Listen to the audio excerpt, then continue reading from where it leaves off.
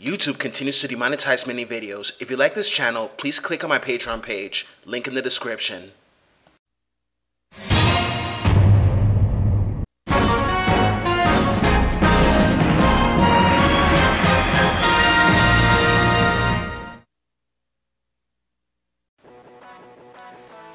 Hey gamers, this is John, host of Video Games in the World. We are living in an age where people purchase games, movies, clothes, and other stuff online. We all remember that with the rise of apps like Hulu and Netflix, Blockbuster closed down. Not too long ago, Toys R Us was closed after so many years. Now, there are talks about GameStop talking for a buyout. Nowadays, more people start buying video games on either Amazon or Steam, and with that, GameStop's video game sales have been declining since last year. Last year, GameStop closed over 150 stores across the nation, and now GameStop seems to be holding talks with private equity firms about a potential buyout transaction after receiving interest in its share price very recently. Some of my friends work at GameStop or are still working there. However, there are people who would say that it's not worth working there for a lot of reasons, and such as the code dress and all these other things.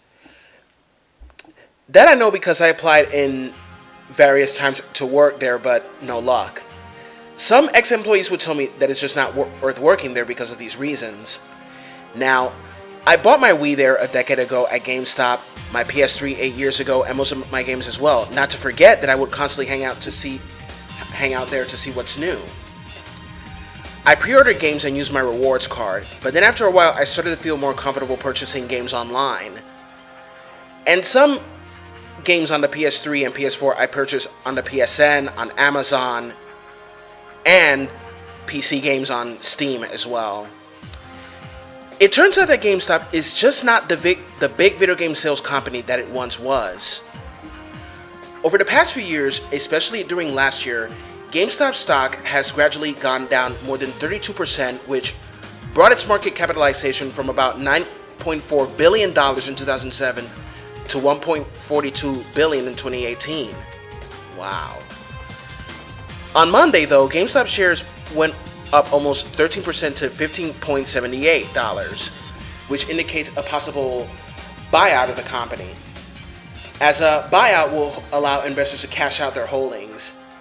GameStop has also recently hired a financial advisor who may possibly be assisting in buyout negotiations after its former CEO, Michael Mahler, resigned for personal reasons in May. Sycamore Partners is one of the private equity firms that has expressed interest in GameStop, but there is no concrete evidence or information from GameStop or Sycamore that it will be buying the video game sales franchise. The future sure looks uncertain for GameStop at the moment, and a buyout could save the company from its gradual decline. It will also mean that radical restructuring of the company's operation may take place, such as layoffs or liquidating of assets or staff to help pay back the new creditors.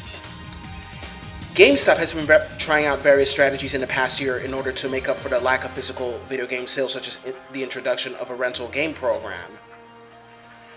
But it turns out that it didn't do so good with it either. Hopefully, to those loyal to the company, GameStop can make it through an uncertain period of time. And that, as I say, is that, ladies and gentlemen. Comment, share, rate, and subscribe. This is John, host of Video Games in the World. Have a good one. Bye-bye.